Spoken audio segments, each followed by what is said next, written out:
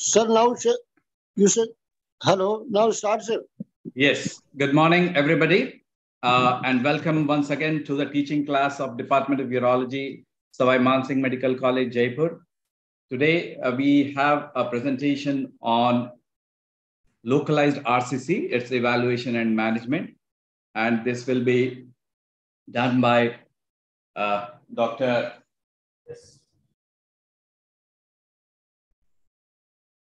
Yash Sharma, and would be moderated by our faculty, Dr. Manoj Kumar.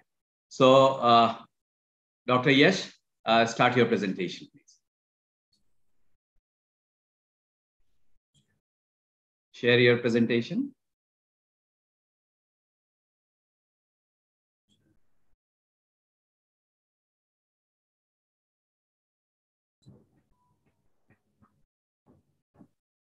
Go ahead.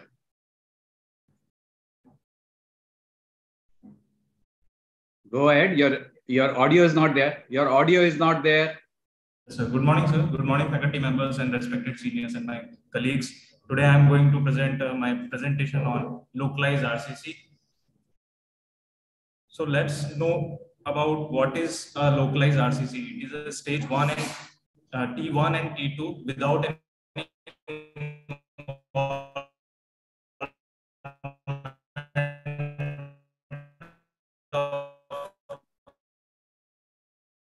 Yes, there is some audio issue.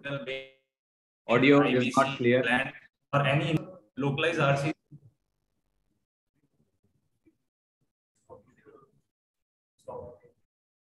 Go ahead. Audio has to be clear. Go ahead.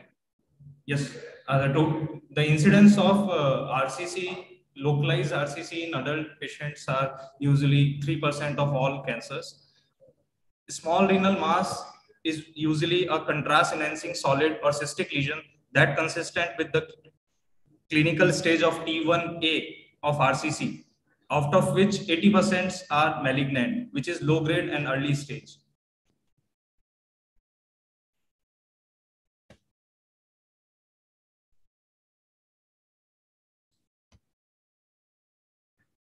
According to the TNM classification, the localized RCC involves T1 and T2, which is limited to the kidney. And small renal masses are usually tumors which is less than or equal to 4 centimeter.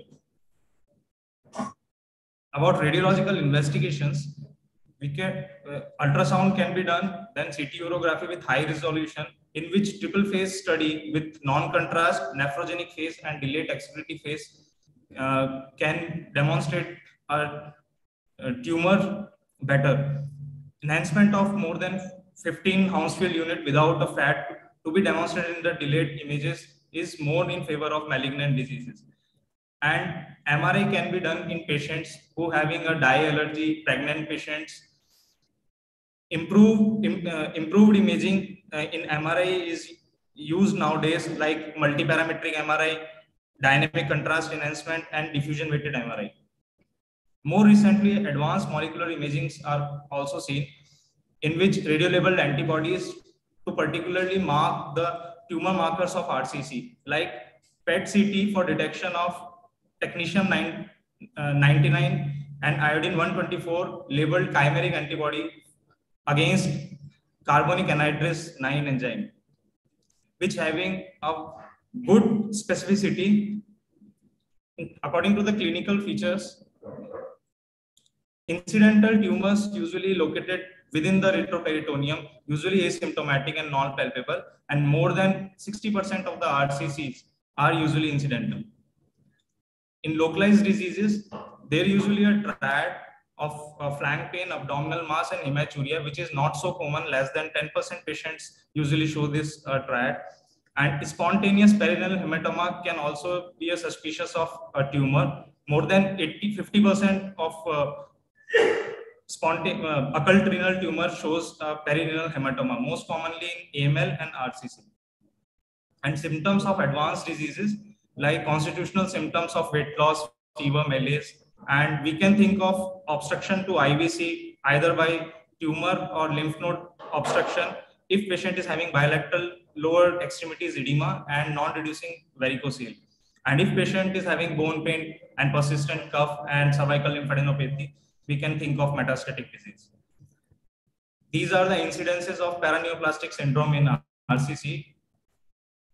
And particularly about the Stauffer syndrome, it is a non-metastatic liver dysfunction, usually presents in 3% to 20% of the RCC patients, depending on the stage of tumor, in which initial finding is elevated serum ALP levels, then later on elevated prothrombin time and hypoalbuminemia.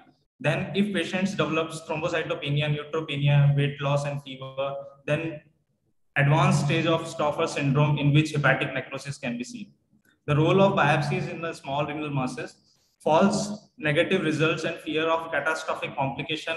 Due to fear of catastrophic complications, in past we usually debarred the biopsy in small renal masses. But nowadays, with increased advancement in imaging, nowadays less than 1% of the patient experience complication like bleeding or other complication which require intervention. So biopsy can be done by radiographic guidance. Major concern is needle track seeding, which can be reduced by use of coaxial technique. In renal mass biopsy with molecular profiling, benign masses 20% we can say, and in aggressive patients we can go for radical nephrectomy. In benign and indolent patients we can do active surveillance, and in indolent cancers thermal ablation and partial nephrectomy can be done. What is the goal for management of early RCC is overall cancer-free survival for the patient, preservation of the renal function, avoidance of the treatment-related morbidity and patient-central quality of life. So what are the treatment options we have in conventional treatment option we have in localized RCC are radical nephrectomy, partial nephrectomy, thermal ablation, and active surveillance. Radical nephrectomy is the gold standard curative procedure for any tumor, any kidney mass. In surgical principle, we do early ligation of renal artery and vein, removal of kidney outside the Girota's fascia, removal of ipsilateral adrenal gland, and complete lymphadenectomy from the crux of diaphragm to the aortic bifurcation. So here is the video.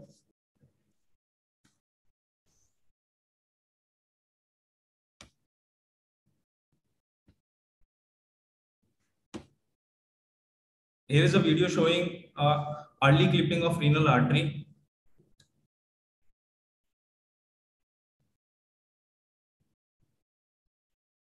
Then clipping of renal vein.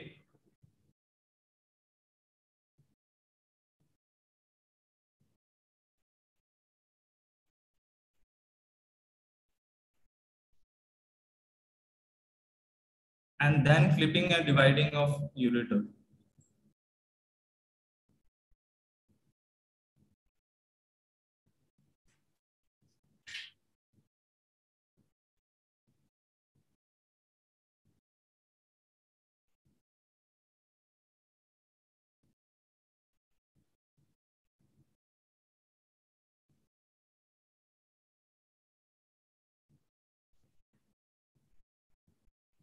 Now whole of the kidney in with Girota's fascia can be extracted in endobag.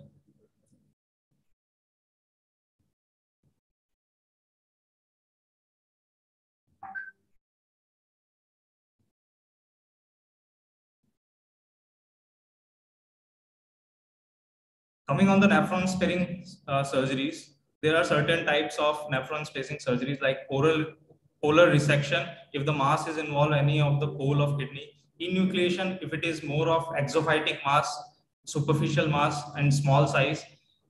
Then coming on the wedge resection if the tumor is involved at the convex side of the kidney, and excavation or enucleoresection. Here is a video of partial nephrectomy.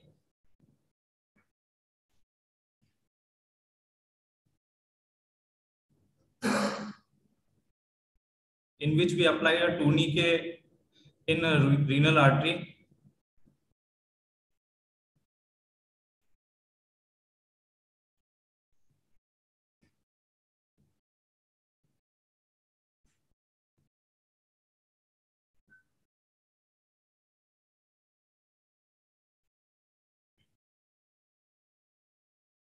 Then we resect the small renal tumor involving the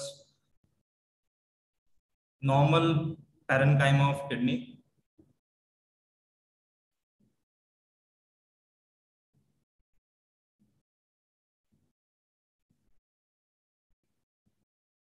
Then we suture up the resected margins of normal parenchyma.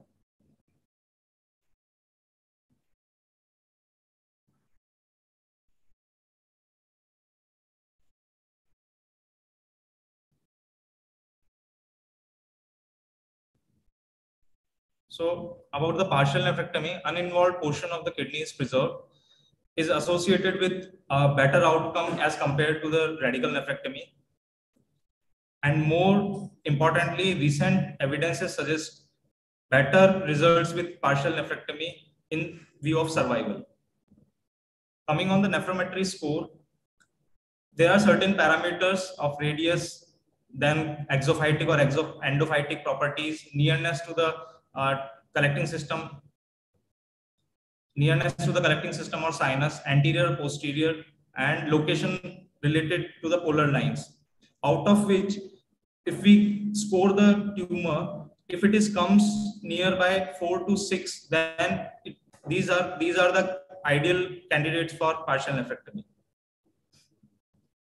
Indication for nephron sparing surgeries. Usually, we do this type of nephron sparing surgeries in small renal masses, but in case of bilateral RCCs involving a solitary functioning kidney, unilateral RCCs with a functioning opposite kidney, but affected with a chronic pyelonephritis, any stone diseases, or any patient who is going to be anephric or need a dialysis in immediate post-op. So partial nephrectomy requires more detailed understanding of renal anatomy. Hence, we need extensive preoperative imaging studies. Arteriography is usually useful for non-peripheral tumors encompassing 2 or more renal arterial segments. And selective renal venography is performed in which patient having a large or central located tumor.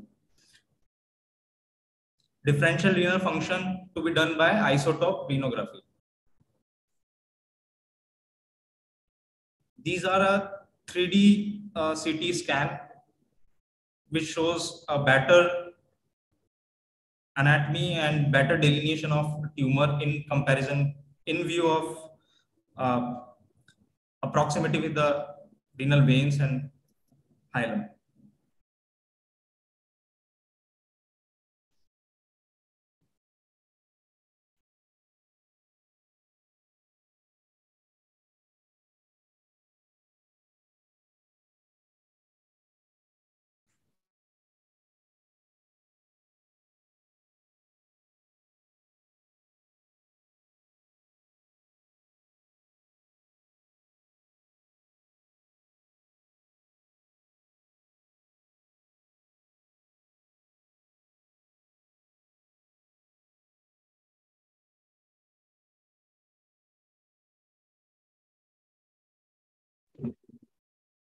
Go ahead, Yash.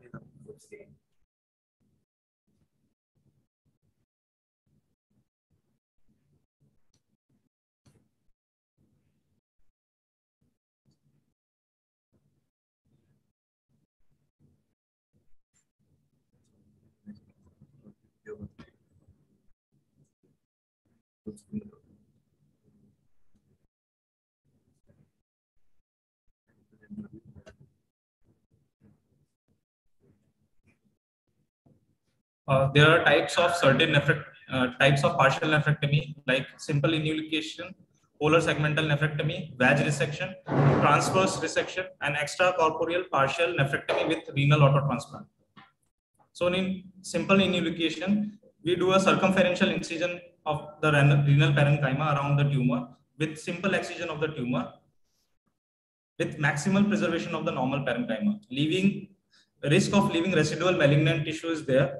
It is usually done in Whipple-Lindau diseases and multiple low-stage encapsulated tumor involving the both kidneys. Then comes the segmental polar nephrectomy, in which a tumor which is confined to any pole of kidney, we perform by isolating and ligation of segmental, apical, or basilar arterial branches, is resected, ligated, and divided.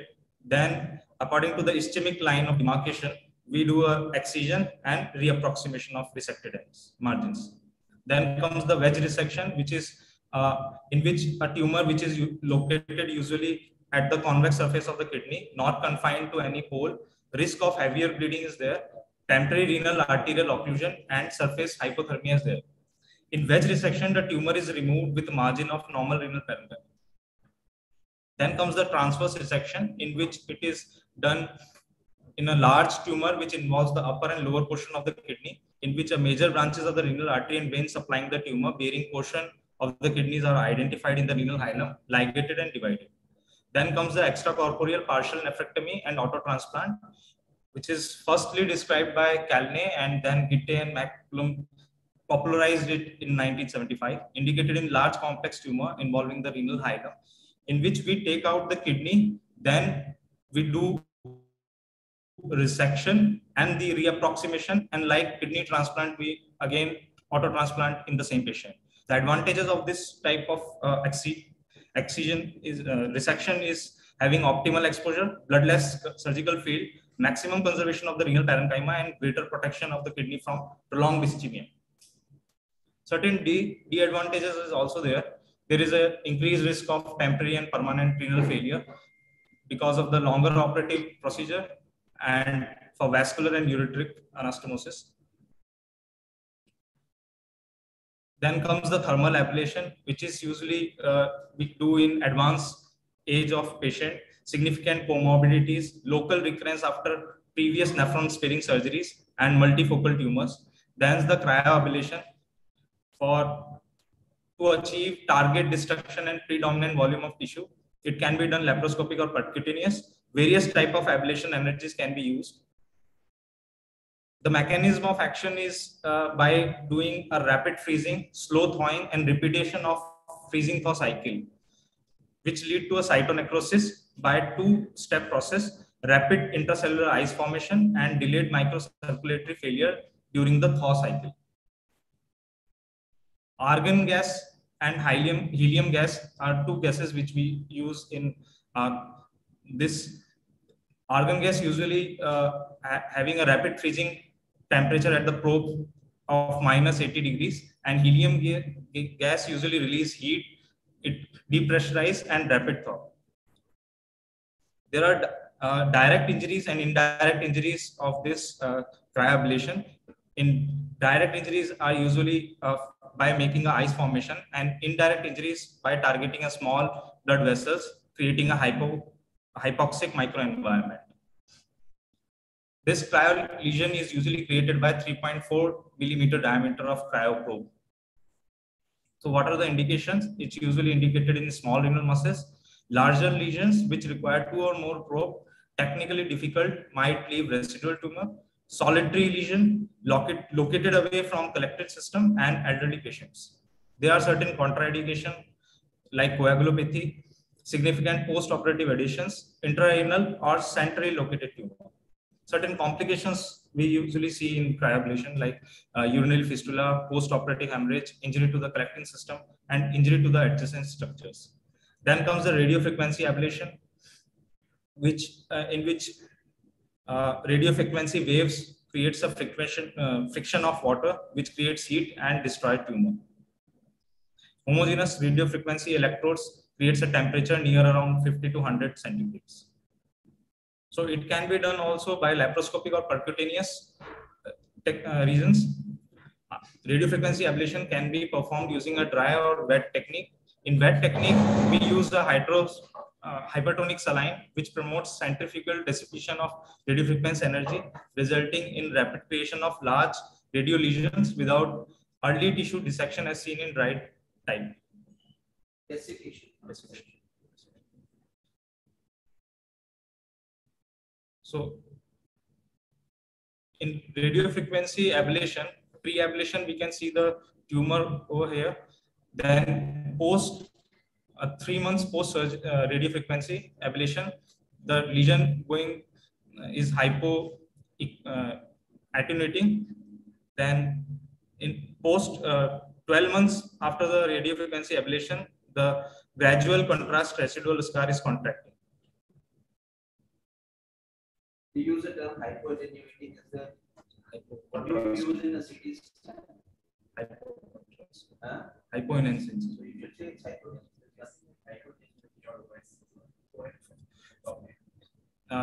After ablation, we do a follow-up by routine blood work and imaging. Then imaging of CT or MRI within 6 weeks of initial therapy, and then 6, 12, 18, and 24 months. And then we can do a biopsy of suspicious of residual tissue. And active surveillance we can do in patient with severe comorbidities, relative indication in patients with severe comorbidities, and if patients want to do active surveillance and ready to come for follow-up, then we can do active surveillance. No intervention, no surgery, no procedure that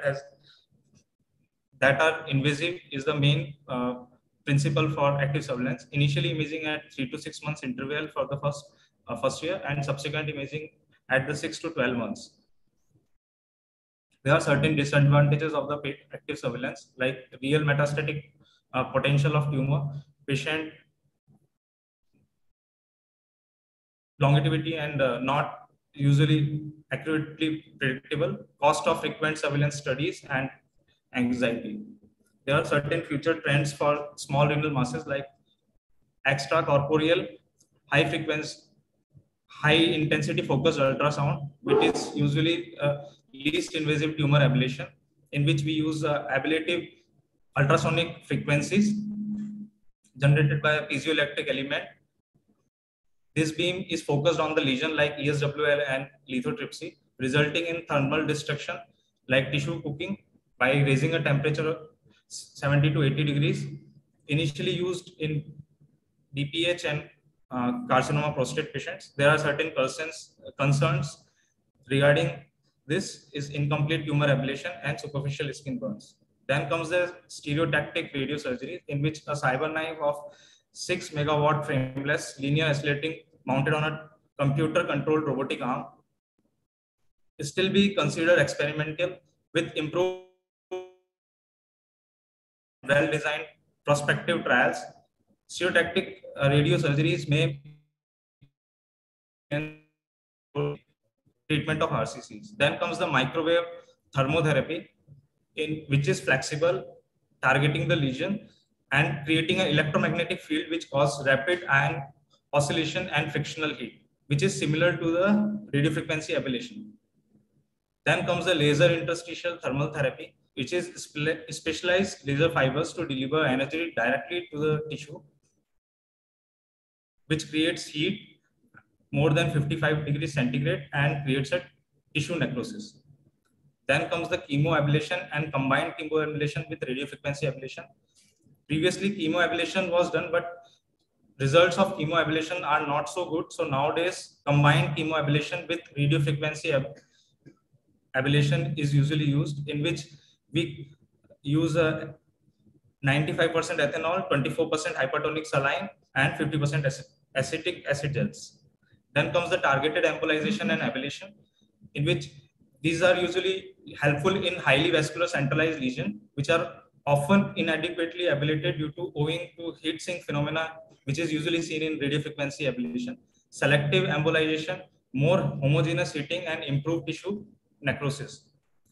And use of targeted angioembolization prior to radiofrequency ablation remains investigational. There are certain prognostic models in EUA guidelines of 2023, in which University of California staging and grants model are usually for all type. Leibovich 2023 model is usually for clear type. Leibovich 2018 is usually for clear cell type, papillary and chromophobe, and Venus model is for papillary.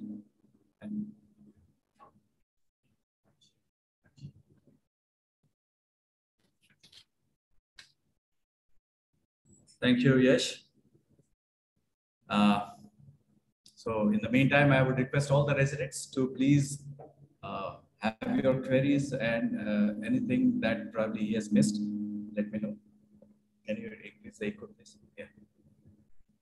So as we all know, localized RCC again is a very important topic, both from your academic point of view, training, and we are getting a lot of these patients. So basically they can be symptomatic or asymptomatic. Asymptomatic are usually detected by imaging studies which are done for some other reasons, by CT or ultrasound, that is incidentalomas. And we evaluate these patients by imaging study, and this is usually a CT scan, a renal protocol CT scan. So the management of localized RCC, as he said, could be varying from active surveillance to a radical nephrectomy, right? And active surveillance is usually done in patients who are not either fit for surgery or they have a lot of comorbidities and they do not want the surgery. And patients who have small renal masses, which is less than 1 centimeter. It is said that 40% of these lesions are benign. So this is again one of the options for small renal masses less than 1 centimeter. So small renal masses between 1 to 3 centimeter, then again, there is either active surveillance or you do a nephron sparing surgery. So if you are trying to do a nephron sparing surgery and active surveillance, there is a role of biopsy, which can prove whether this is a high-grade aggressive malignancy or it's a low-grade indolent kind of malignancy or a benign lesion. And even you can follow up these patients and see the growth of the tumor. If it is less than 5 mm per year, then probably it's a slow-growing tumor and indolent tumor. You can keep following them up. Nephron sparing surgery, we all know, is the treatment of choice. Wherever we can do partial nephrectomy, we would like to do, because, as he said, there is less chance of CKD progression, plus overall survival also is better in patients with partial nephrectomy, because the other cardiovascular morbidities that follow increased CKD or increased kidney damage is not there in partial nephrectomy. So patients of SRM, if it is more than 3 to 4 centimeter, we do more of nephron sparing surgery. Radical nephrectomy is usually the treatment of choice. If you think the patient is a large tumor, usually if it is involving the perinephric fat or the adrenal vein or the renal vein, then radical nephrectomy will be the treatment of choice. Then nephron sparing, again, as I said, there are various indications where we would definitely like to do a partial nephrectomy, that is a solitary kidney, bilateral tumors, multiple tumors, patients with CKD, the other kidney is diseased, etc. Bilateral tumors can be present in patients of like VHL, tuberous sclerosis, hereditary renal cancer syndrome, and papillary RCC. So these patients, again, we would try to prefer doing nephron sparing surgery because these patients tend to develop a recurrent tumor and they need a closer follow-up. So if they develop recurrent tumor, there is a chance if you do a radical nephrectomy on one side, then you do not keep the patient with any kind of nephrons because the rest of the kidney also, if gets involved, you have to do some surgery. So this is basically the management that is followed in most of these patients. And if you find that the patient has a kind of a locally advanced tumor, which is involving the Geroda's fascia T3 or other lesions of the node is involved, then it comes under the category of high risk or intermediate high risk category, and the chances of recurrence is high. As I said, there are various prognostic models. One is by UCLA, where if the chance of recurrence is more than 30%, then you would give an adjuvant therapy in the form of pembrolizumab for 1 year. So all patients who have a high-risk disease, a chance of high recurrence, you would get this adjuvant therapy. The class was on localized, so a small statement on patients who have locally advanced disease or metastatic disease. We all know now the treatment of choice is immunotherapy and immune checkpoint inhibitors. Nivolumab and ipilimumab is probably the treatment of choice, and the other is pembrolizumab plus axitinib. So every patient with localized, before that we can do definitely biopsy in these patients to find out whether it's a clear cell carcinoma or a non-clear cell carcinoma. Non-clear cell carcinoma, we all know, could be papillary carcinoma, chromophobe carcinoma, collecting duct carcinoma, or a translocation, right? So the treatment may vary slightly, so a biopsy is indicated. Nowadays, usually we will go ahead and do immunotherapy first, and if the patient responds, then we might do a cytoreductive nephrectomy. The only choice of doing a cytoreductive nephrectomy before giving immunotherapy would be if you can remove 75%, more than 75% of the tumor burden. So there you can do a cytoreductive nephrectomy, or if there is oligometastatic disease, where is a single metastasis. So you can do radical nephrectomy along with metastatectomy, which will almost cure the patient. And this is followed by some adjuvant immunotherapy. I think this is in nutshell the management of RCC. If you have any query, or Dr. Nachiket, if you want to have comment. I wanted to ask him, what is the heat sink phenomenon? In the other thing that I missed is the thermoablation. Thermoablation is the patients who are not fit for surgery, where they do not want any kind of invasive surgery. Thermoablation is another treatment of choice where we can do either radiofrequency or cryoablation. So Dr. Nachiket is asking, what is a heat sink phenomenon in RF ablation? Can you just... Okay. So I think we need to look into that exactly what is the term, because most of us... Yes, please. I wanted to, first of all, okay, come here. Come here. Come here.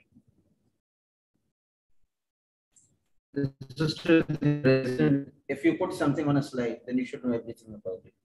And we've talked about this multiple times. The problem about all these ablative procedures is that if you're using an energy source like a laser, or if you're using, say, a cryoprobe, then the temperature which would be present at the tip of the probe would be different than the temperature which is present at the periphery. So what happens is that if you're planning to cook a tumor to 55 degrees, that 55 degrees would be at the tip of the laser, or say -30, -40 would be at the tip of the cryoprobe. Now, if you're doing it for a tumor, say about 2 to 3 centimeters, then the temperature would subsequently either fall or it will increase. So you do not get a homogeneous type of a temperature inside the tumor. This is exactly how a heat sink works. For example, if you have a cable below which is heating a water source, then the temperature near the cable would be higher and at the surface it would be less.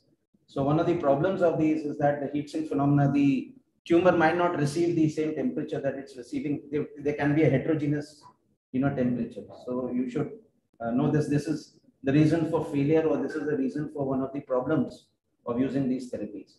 The second question I wanted to ask you was, are there any head-to-head comparisons of, say, the standard of care, like a partial nephrectomy versus in any of these cryoablative procedures, or say a laser thermotherapy or something? Do you have any head-to-head data to present to us? वो ज़्यादा important है. Yeah, I think that's very important, and very nicely described, Dr. Nachiket, about the heat sink phenomenon and what is its drawback when we do a radiofrequency ablation, and the chance of recurrence probably is high because of one of these problems. So, anybody? Yes, Adi? Yeah, just Nachiket. Go ahead. Inside the table that we presented inside the venous system, they also took patients who had N1 lymph nodes. Why at all were N1 lymph nodes patients, taken up for this study? And would it be a drawback because N1 means it's already metastatic? So did you look into that paper and code that you put on slide? Dr. Nachiket is asking whether in one of these ablative studies, they took N1 lesions also. So what was the reason? Why did they take N1 lesion? Because this becomes a high-risk disease. So any idea about? No. So I think these patients probably were unfit for surgery. So they were giving some kind of palliative therapy to these patients. So, but again, it's a very important point to be noted. So I think, Yash, it is very important that you go into the details of these things. The one is, as he said, whatever you put on your presentation, you must know each and everything of that. Otherwise, don't put it. Secondly, try to go into more kind of a journal study, see more of references. As you said, whether there is a head-to-head trial of thermoablation and partial nephrectomy. I think these things are quite important to make the presentation more interesting and more so that we can learn even more from your presentation. Anybody else? Yes, Adi. What the minimum residual for partial nephrectomy? What is it? Yeah. What should be the amount of nephrons or kidney tissue left behind for doing a partial nephrectomy? What is the minimum amount? So it is said that at least 20% of the all nephrons should be left behind if you are doing a partial nephrectomy. Sorry. Huh? No, not much. Not much. Margin is not a problem nowadays because we do enucleation also. So margin is not a problem. You can do enucleation without any margin also. And they usually, when you do a partial nephrectomy, they keep 1 to 2 millimeter margin. And now with ultrasound, we are able to know exactly how deep it is. And so usually we are able to do without compromising of the nephrons. Yes. Yes. What different hemostatic agents used during partial nephrectomy? The hemostatic agents used during partial nephrectomy. Can you name some of them? What are they?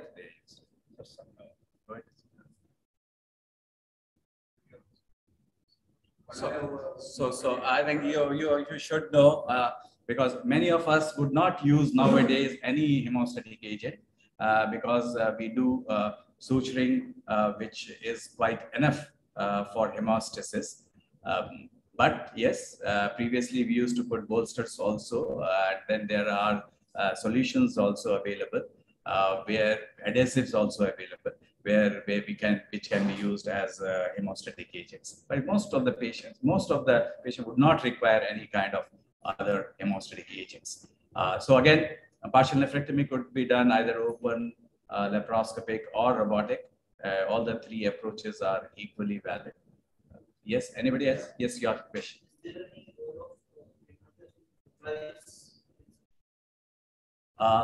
For localized cancer, yes, as I said, there is a risk recurrence prognostic calculator. As you said, UCLA calculator, they have a, if the risk of recurrence is more than 30% in that kind of peak.